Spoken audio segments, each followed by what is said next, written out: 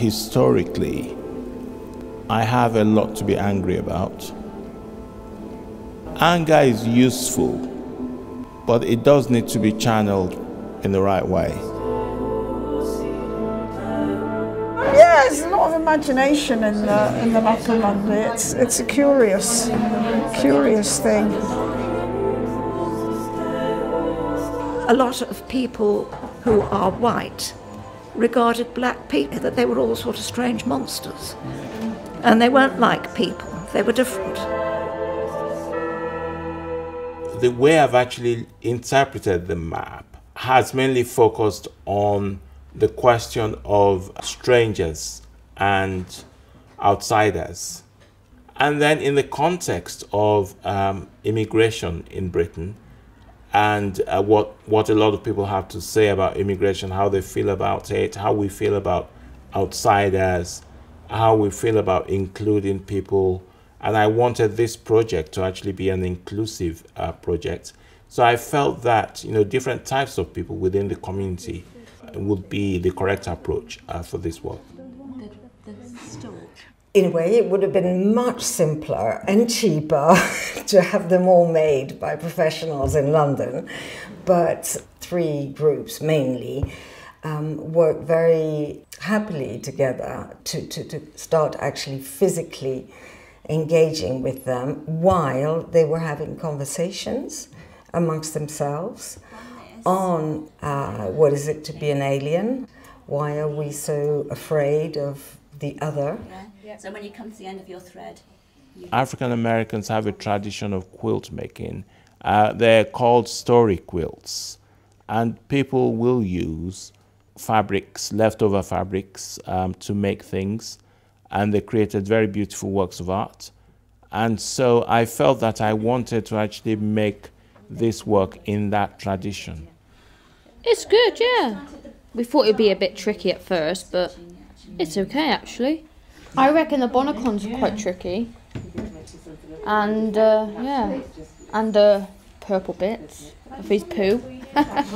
It's continually pushing them outside their boundaries. The fact that they're going to meet an international artist is, you know, really exciting.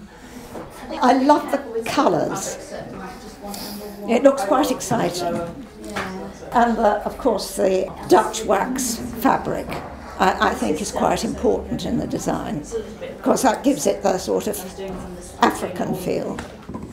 You do it slowly and you just sit and you listen to what's going on, and it's just quite chilling. I feel that art can be a way to start conversation anyway.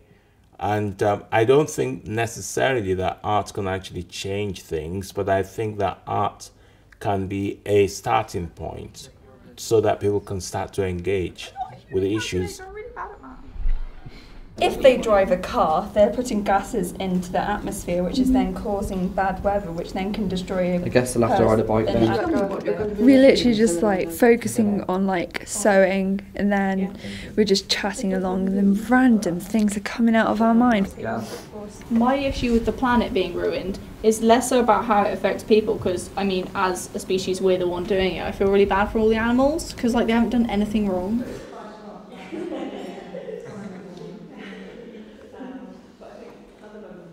I wanted to, to think about diversity.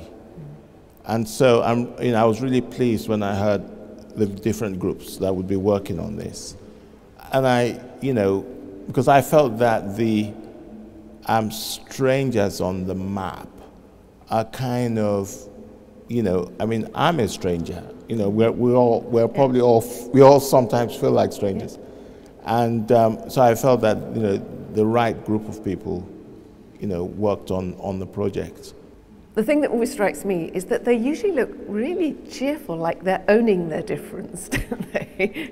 They're not craven looking at all. No, absolutely. And I wanted to celebrate that defiance, with a color. And, most of them are not even aware that they're being discriminated against. They're just having fun. I think you're not done with the whole Mappa Mundi yet. You've got further ideas. Oh no, absolutely, yes. So it's an ongoing project. I mean, it's really fascinating. So, you know, I'm going to kind of do more works around it.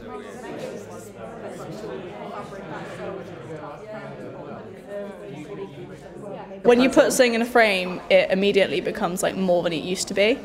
And I think like seeing it and realising that other people will see it and think of it as art makes it different. A feeling of pride. Like I feel proud that it's up there. I did that bit, the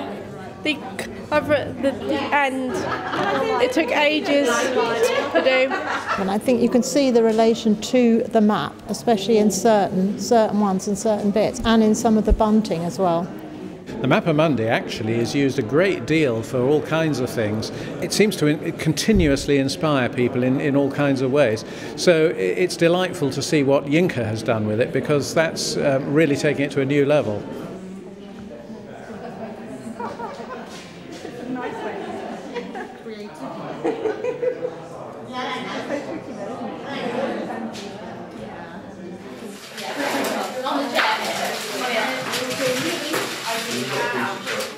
I did the head. What did you did the Oh, I did the middle. shoes. There's like the pink wings, which like are fired. And then we have the mouth. Yeah, we're using made of, the mouth as map. The project gives them time and a bit of space that they wouldn't normally have in lessons to experiment and to deal with things in a more abstract way. It is definitely inspiring new ideas and new ways of thinking that they wouldn't normally be exposed to. The idea that this map is frozen in time is really not, you know, we know we can always revisit things. How has our thinking changed? Are we much wiser? Do we know people better? And these kind of lens that a contemporary art project can bring have been really illustrated beautifully in this project, and I think that's really what Meadow Arts tries to do.